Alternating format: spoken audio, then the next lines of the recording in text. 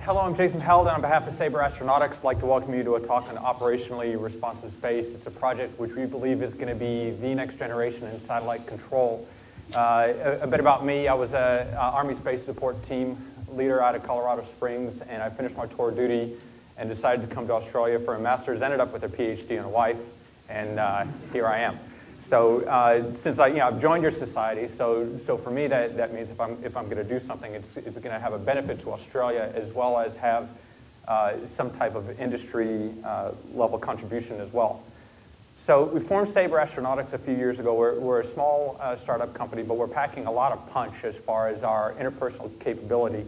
So we have space engineers who worked on the Hubble Space Telescope and the International Space Station.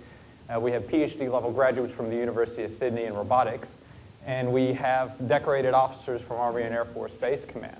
And what a lot of people who start space companies try and do, they're trying to reduce the barrier to entry for space, right? They're trying to reduce the cost of satellites, or maybe some try and reduce the cost of launch. For us, what a lot of people don't realize is that the cost of operations is actually up to a third the cost of your total mission. So we decided to focus based on our skill set on ground station operations. Australia, we don't have a lot of satellites indigenous to us, but that's not important. We are great real estate for space.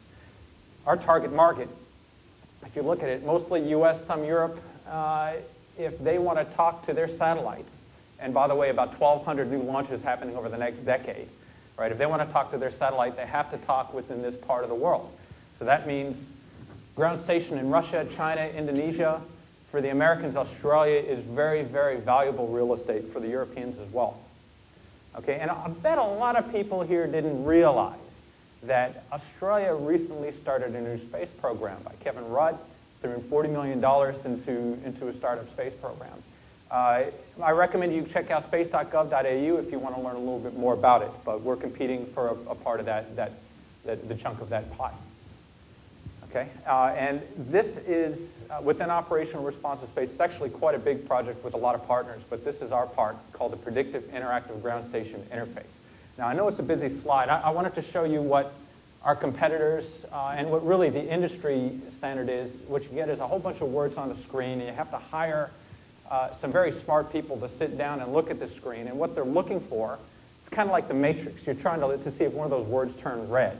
If it turns red, it means you have a defect on the satellite that needs to be managed, right? That means that you're hiring a lot of people to do a job, which if you had some better graphic user interfaces, you could save millions of dollars on. And it also means if there's a defect on the satellite, there's this whole process to mitigate that defect, right? So if you had artificial intelligence that can tell you some causal interaction, then you could reduce the cost to your actual downstream customers in order of millions of dollars. Right, so that's what we're doing. We're adding 3D graphic user interfaces, and we're adding automation to the back end for the ground station control. All right, that is really what I just described as the holy grail of space operations, and I've glossed over the difficulty of the problem. What we did is we partnered up, right? We have two top universities in Australia, ANU and Sydney Uni. We got a company in Greece that handles data distribution for satellites across Europe and Eastern Europe. And we have two labs from CSIRO, one of which is actually bringing health sensors from NASA Dryden Research Center.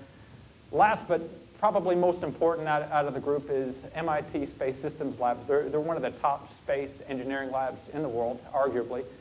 And they're important because they're bringing on board an actual live satellite that's going to be launched using our ground station, right? So we're going to be working together on it.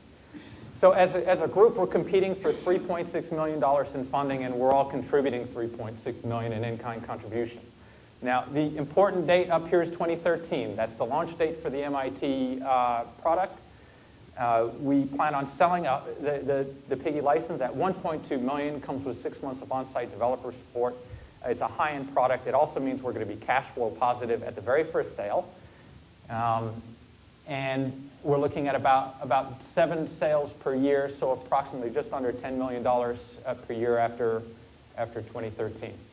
Okay, so in conclusion, we've got a great team. We've got a great project which can have a real industry impact. And for Australia, this is a real important opportunity to really capture a part of a multi-billion-dollar market that we haven't had before. Thank you very much, Jason.